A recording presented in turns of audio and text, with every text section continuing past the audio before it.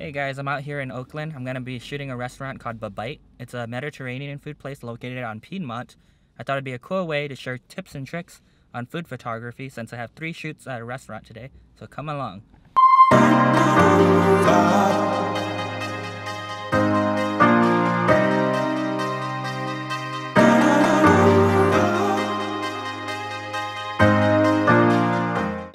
Alright, so here's my setup. It's just one umbrella into a reflector. This is just the white cardboard that I use. You get it at like Target or something. Flash, some triggers, placemats for that texture. And I shoot with this lens. It's a Sigma 35. I don't really have a macro lens for this, so this is what I've been using. It has a really big aperture to blur out and give depth, and it lets me get pretty close to the subject because it's a really wide angle lens. So instead of getting a macro, this is what I've been using for now. But you kill most of the light so your lighting is consistent. Change your white balance to 5400 because you're using a flash now. It doesn't really matter if you're shooting raw, but I just do it anyways, less post.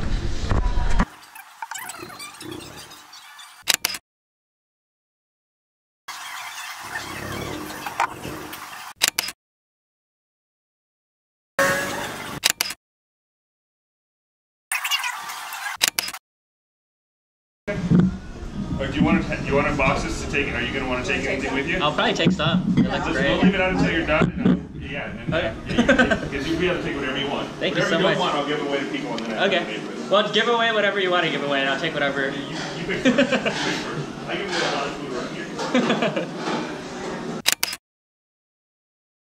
Alright, this is the last dish I need to do. I wanted to do some commentary.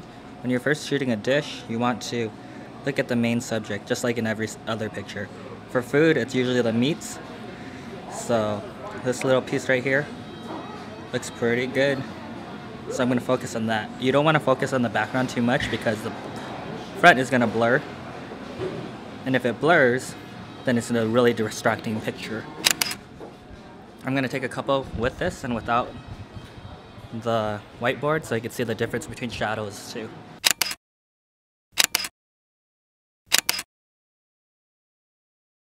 I think the best perks about this job is all the free food I get. Alright, I have 2 hours until my next shoot, so I'm just going to take a lunch break and eat in my car because that guy just gave me some free food and I don't need to spend any money today. Woo! Look at all these foods. Oh wow, it's pretty bright in there. If you guys ever go to Babite in Piedmont, try the chicken tagine. It's pretty good. My next shoot is in an hour in Oakland at this place called Rudy's Can't Fail Cafe. I think it's a breakfast and brunch place, but we'll see. Dude, check out those clouds. So majestic.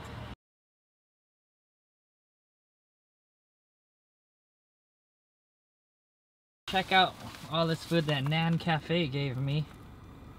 Whew, everything looked good when I was shooting it, so I can't wait to go home and try everything. The traffic is pretty bad right now and it doesn't seem to be getting better.